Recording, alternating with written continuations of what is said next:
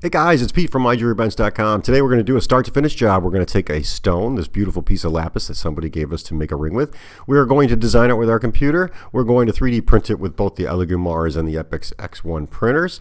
And we'll send it out for casting. Once we get it back and we're happy with the results, we'll do any finish work we need to do and set the stone, get it ready for the customer. I hope you like this video. If you do, give it a thumbs up and please consider subscribing.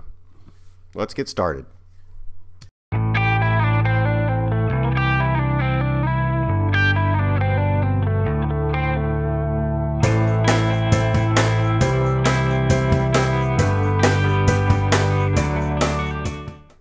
So we've got this beautiful piece of lapis. It is a really nice stone. It is approximately 14 millimeter by 10 millimeter, and we are going to make a ring to fit this. Since this is a custom piece, first thing I'm going to do is I am going to open up my Blender and version 2.8, and I'll import some objects from my library. And if you don't have these objects, because they're not available yet, but they will be hopefully first week of January, you can design your own. So don't be afraid to go ahead and design your own objects. Now I already have these objects in my library, so I'm just going to import them because it makes it a little easier. I've got this beautiful oval setting that I designed a long time ago for a vintage looking ring for my wife, and I'm going to reuse this piece for this lapis. You can see here what I'm doing is I'm adding a cylinder in addition to the pieces I'm going to be using, and that cylinder I'm going to size down to the same size as the lapis stone, which is 14 by 10. I'm going to make it that size so that I can work with this piece and get my head or the setting just how I want it to fit when I get the lapis installed onto it. It just makes it a little easier for me. So for this particular option, what I'm doing is I'm looking at the cylinder that I added. I'm making that the same size as the stone, and then I'm going to size the head to match that cylinder. This allows me to, again, have the right size head design when I go ahead and 3D print this. I'm just going to zoom in here, and you can see I've got the cylinder already done, and I'm going to size down the head or the setting to match that a little bit. Don't forget, you want to increase the print size of your 3D printed objects because in casting they will shrink just a little bit, not a lot, so you got to keep that in mind. And you always want to design around maybe a 2% shrinkage. Now the caster I'm using for this particular job also indicated to me that he would like me to increase it up about 5% to cover any casting errors. Silver is a little bit harder to cast when you're using 3D resins, but gold and platinum seem to cast really well. And I'm going to do the next piece in gold. So here I'm just taking that band I have. I'm going to make it a little thicker because I want some substantial weight to this piece. I want this piece to mimic an antique ring that I have in stock. So the customer really liked that ring, but that was yellow gold. This is going to be sterling silver. Now if you remember, I use a circle and a curve object, and then I take my bands and I kind of wrap it around that curve to give me the right size.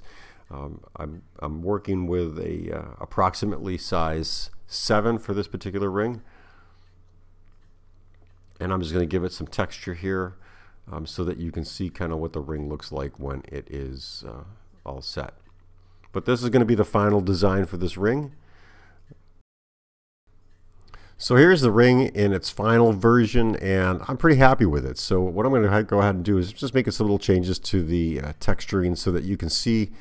I want you to see through some potential rendering what the ring is going to look like. Now it's not going to be perfect in my drawing, but when I come out with a 3D print, I want it to match this. And then once it's cast, we can clean and polish it. So here I'm just going to export it out to an STL file. The STL file we're going to use to import into our Sheet 2 box slicer, which I use for both my Elegoo Mars and my Epax X1 printer. And I'm going to use the same resin to print on both of these printers, and I'm just going to take the best example of whatever prints and use that to send off to casting.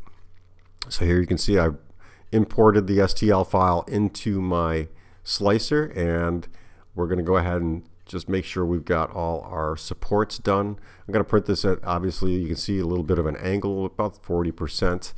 That way I know I'm going to get a nice even print off of it. And I won't have any weight issues when it comes to printing this.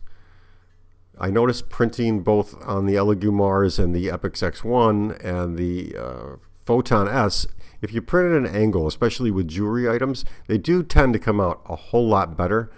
You know, other models that you may print that aren't related to jewelry, depends on how they're modeled, but they tend to have more curves and angles to them anyhow. But I noticed these resin printers print much better at an angle. So I'm just checking my slicer here just to make sure everything's sliced good. I'm going to save out the file and export it out. Save it onto a memory stick. Now I'm using the Fun to Do castable resin. This resin is really good resin. There's another resin I use too. I'm going to do a review for that one in January. That's coming up soon.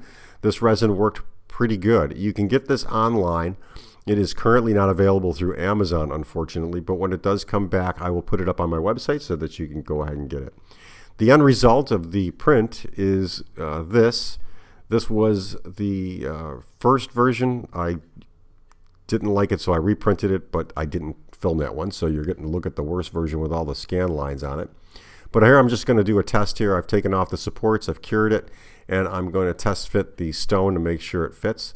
Now the stone should fit a little bit loose on the sides, and that's kind of what I'm hoping for, and it is a little bit loose because I know once casting's done I'm going to lose about 2 or 3% of the size, which should tighten that up and allow me to cut the bezel a little bit better for that stone setting.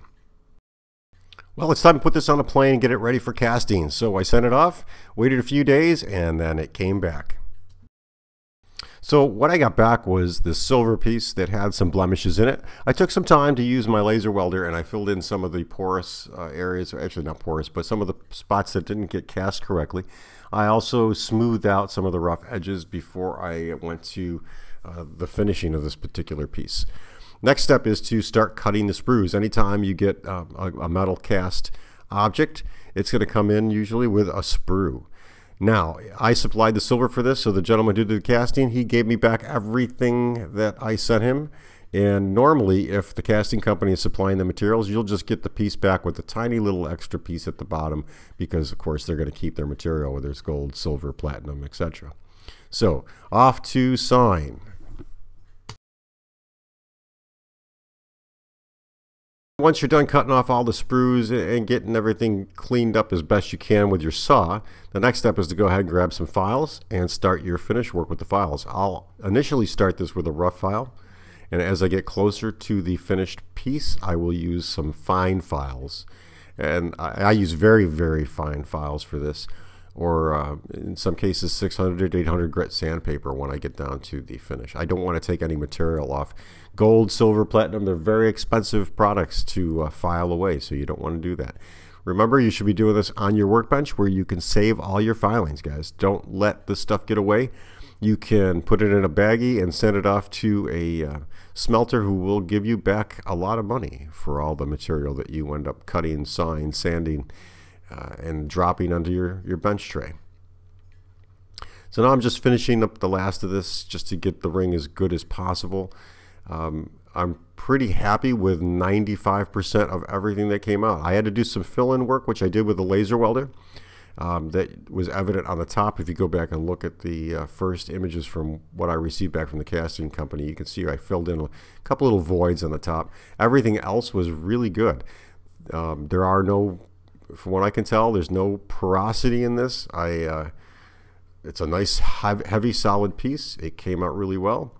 Here you can see I'm using some rubber wheels. I use a rough rubber wheel, and then I'll finish it off with 2 fine and extra fine polishing wheels. Now I'm just cutting the top of the ring here to get ready to set the stone. So I'll cut the groove in for the stone and get it ready to bezel set. That's what this is. This is a bezel set ring. Once I have that fit where I like it, and the stone goes in good and it seats really well without me having to worry about it falling out, I'll go ahead and just finish it up. Now, once I've got the stone set, I think I got the stone set here, I'm going to just start doing the polish work, take off some of the rough edges that came from casting in the inside diameter of the ring, and all the finish work that I put into the sides, I'm going to polish up. I did not set the stone, so here we go. This is where I'm going to finish getting that groove cut and making sure that the lapis will fit perfectly into this new ring. So I continuously cut and test, cut and test, cut and test, and once I'm happy with the fit, that's when I'll start burnishing the stone into its seat with the burnishing tool or the bezel tools. And you can see I've got the stone in. It snapped right in this time. I think I've got a good fit. And now I'm going to use the bezel tool to push that bezel over the bottom edges of the stone. For those of you who don't know how to set a bezel stone or a cabochon stone into a bezel setting, let me know in the description below and I will do a little video on that and write an article for it, because I think you'll be pleased to see how well it works. It's pretty easy to do. Cabochon stones can be inexpensive. You can get them relatively cheap online, and settings are, this is probably one of the easiest settings to do. And this ring's giving me a little problem. That bezel, when I cast it very, very thick, and I probably should have filed it and polished it down a little bit more to get some dimension off of it, but I didn't do that. Here I'm using my pink extra fine rubber wheel, and I'm just going to buff out any little marks that I put into the ring with the bezel tool. And you have to be careful not to touch the stones. Gemstones, all gemstones are susceptible to damage even from these rubber wheels, so you don't want to run these rubber wheels onto especially a soft stone like lapis. Definitely not turquoise. I'm going to give this a little bit more polish and a little extra clean, and here we go. I think it turned out okay. This ring needs a little extra work on the polishing, and I'm going to do that off camera probably once I'm done with this video, and I will get it perfect for the customer. I just wanted to show you that yes, this is pretty easy and pretty inexpensive to do. The casting cost about $50 with my material, a little less than that. So overall, that's not too bad. I probably could have done this in gold. It would have been a little bit more money because it would have used a little bit different investment. But here you can see, as an example, I printed another copy of the 3D model in castable resin. You can compare the two stones there, or the two rings there. And the final product, I think, came out pretty good. Again, I'm going to go ahead and finish this off, do some finish polishing, and just take off any of these abrasive ends and edges on it. So again, guys, this is what we started with, a beautiful lapis 14 by 10 millimeter. Did a 3D model on our computer, then 3D printed it with the Elegoo Mars and the Epax X1 with castable resin from Fun to Do Resins. And again, this resin is not available right now on Amazon, but you can get it online, so just do a little search for it. Send it off for casting, and this is what we got back. A really good example of a piece that I really enjoy doing, a nice custom piece with an antique look, and I think it came out pretty good. This resin works really well. My caster does a good job. I really like him, and I'm going to keep sending him stuff. We're going to do some gold pieces in the future and see how well those turned out. So stand by, because in January we got a lot more stuff coming.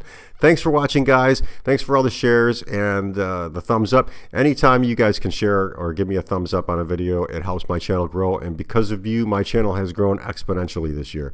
Thanks a lot, guys. Take care and enjoy the holiday season.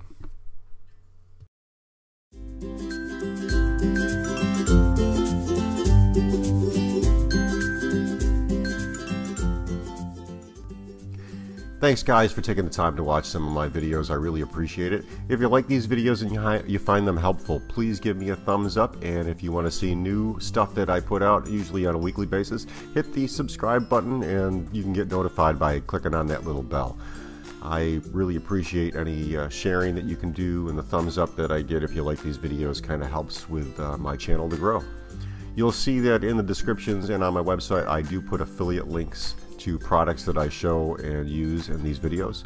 Those affiliate links give me a little small commission. Doesn't cost you anything if you buy them, and when you buy within the first 24 hours of clicking on those links, I get a tiny little commission that helps keep this channel going.